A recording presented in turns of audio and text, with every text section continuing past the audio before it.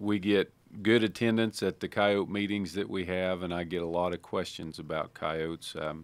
Everything from folks in urban areas that are reaching out about seeing them more often, all the way to, you know, sheep producers, goat producers, and cattle producers that are losing young livestock to predation too. They have tripled in abundance since the late 80s. So definitely a lot more common. We also see a lot more in urban environments. One of the things that has allowed coyotes to be so successful is they're just very adaptable. You know, we typically think about coyotes as being predators where they're really omnivores. They eat a lot of insect matter. They eat fruits. They eat vegetables. They do eat lots of animal matter too, but they're also good at capitalizing on human byproducts like trash and things. So in cities, they're very well able to make a living. We do get peaks in contacts from producers during lambing time, and it's not just lambing time. It's when the lambs are small during the summertime when coyotes are raising pups and they have that demand for larger food sources.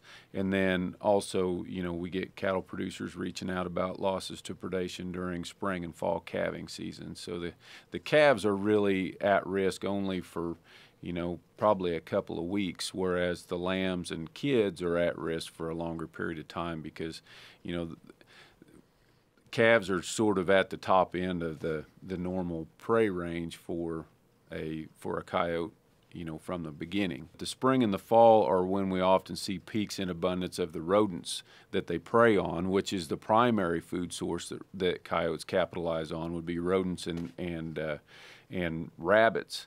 And then into the early fall, then we start seeing some of the wild fruits like plums in other parts of the state, persimmons and those sorts of things. And then, you know, through the winter, they're going to spend most of their time eating those rodents and rabbits again. And then in the spring, that's when fawns and those sorts of critters become available too. When we look at the abundance trends, they've definitely increased threefold since the fur boom ended, the fur market crash in the late 80s. But when we look at other predators that were actually more popular fur items during that time, we don't see the same thing.